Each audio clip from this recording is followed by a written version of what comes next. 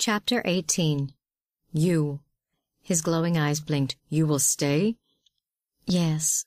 Tears stung her eyes, and she gave a watery smile. Not exactly where I grew up thinking I'd wind up.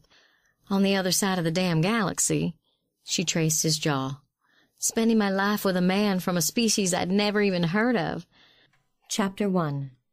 The screaming came from overhead, like metal ripping through the sky. In the next instant, Jenna stumbled, falling onto her hands and knees as the cabin itself seemed to be lifted up a bit before being slammed back down in a puff of dust. The books and boxes and Pap's many doohickeys rattling around her. She was gasping, her ears still ringing as the cabin settled into quiet again.